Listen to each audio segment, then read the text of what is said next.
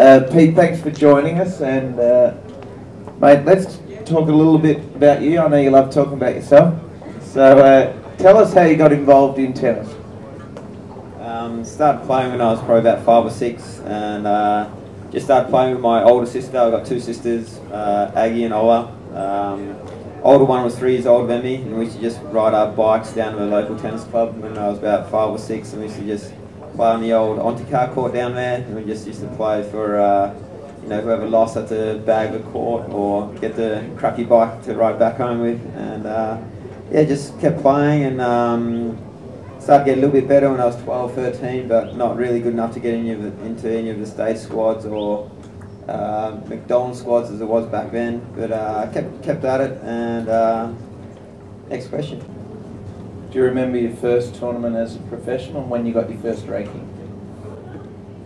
Yeah, it was during my junior year of college, so that's my 3rd year, and I was just away, took an overseas trip. You got the 3 months off over the summer, so I was in Europe playing a few money tournaments, and also I played one future in Istanbul, Turkey, and that was probably one of my highlights in my career. Just getting that first point, I just remember it was such a relief, because before that you never know if you're going to get into the qualies draw or not, so just getting that first point, knowing that I'd be able to get into most qualies draws and at least have a go, was a big highlight for me.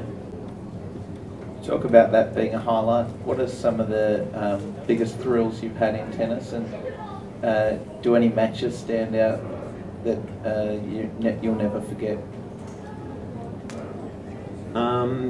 Davis Cup is always a big highlight for me. Being the first time in the Davis Cup team, I wasn't in a team, but I was just a hitting partner.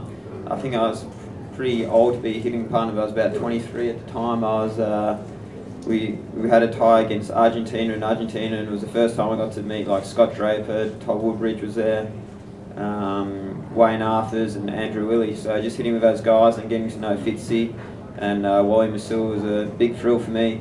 I remember Fitzy giving me a call. I was at a challenger in Hawaii the week before, just saying, "You want to come be the hitting partner?" And I didn't even think he knew who I was. So I thought it was one of my mates just putting it on. So I didn't believe him. But then I think finally, after about 5-10 minutes trying to convince me that it was Fitzy, I realised it was a real thing. So yeah, Davis Cup's always pretty special to me. Playing here at the Aussie Open, also got some good memories. Had one match against Ollie Rockus, who was in the 2nd round. That was about 4 or 5 years back now. Beating him on Margaret Court with the court pretty full. That was quite enjoyable as well. And just one last question from me. What piece of advice can you give to all these young players in the room who want to be one day where you're at? What's the best advice you can give them to help them achieve their goals? I don't think there's one sort of key ingredient to becoming a successful tennis player, but for me, I think you just got to. I've just sort of always just hung in there and always believed I could do it.